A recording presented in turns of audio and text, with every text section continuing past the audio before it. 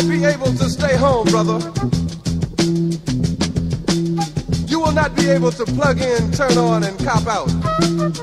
You will not be able to lose yourself on Skag and skip out for beer during commercials because the revolution will not be televised. The revolution will not be televised. The revolution will not be brought to you by Xerox in 4 parts without commercial interruptions.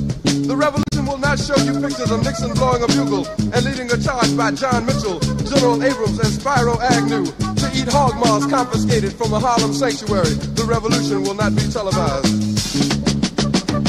The revolution will not be brought to you by the Schaefer Award Theater and will not star Natalie Woods and Steve McQueen or Bullwinkle and Julia.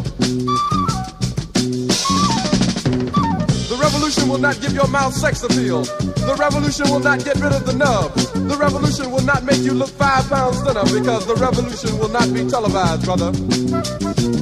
There will be no pictures of you and Willie Mae pushing that shopping cart down the block on the dead run or trying to slide that color TV into a stolen ambulance.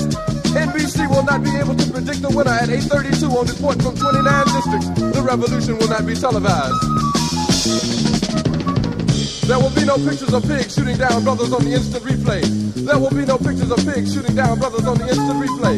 There will be no pictures of Whitney Young being run out of Harlem on a rail with a brand new process. There will be no slow motion or still life of Roy Wilkins strolling through Watts in a red, black, and green liberation jumpsuit that he has been saving for just the proper occasion.